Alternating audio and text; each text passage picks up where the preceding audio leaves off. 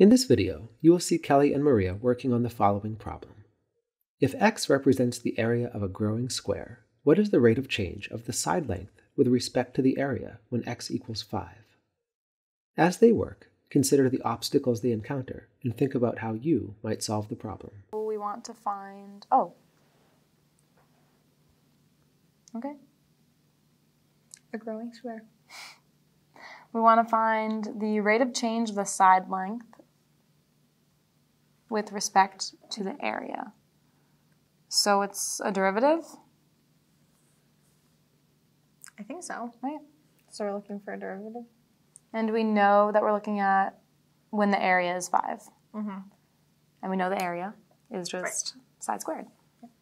We know a lot of things. Area equals side squared. We know that the side is equal to root A. That's true. The limit of the change in area is equals to 0. Mm-hmm. And then it's S of 5 plus delta A. Okay. Minus S of 5. S of 5 all over delta A. Okay. So, now what? What can we fill in? I don't know. So for S of 5, we're saying what is the side when the area is 5, right? Yeah. I feel like that we know. So let's see if we can replace any of these. So we know that the area, if we have S of 5 plus delta A, that's just asking what is the side when the area is 5 plus delta A. Mm-hmm. So we're looking at the limit of delta A. Well, we know S of 5 is just going to be root 5, right? Right.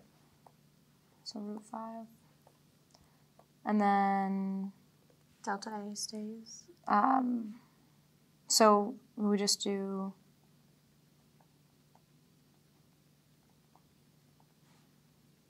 no, I think it would all go under the same square root because it's the side. Oh, okay.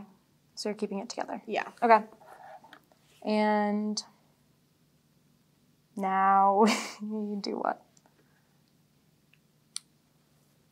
I don't know.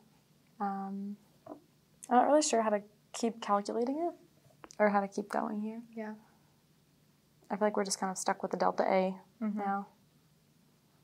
In this video, Kelly and Maria tried computing the value of a derivative using the limit definition, but got stuck in their computation.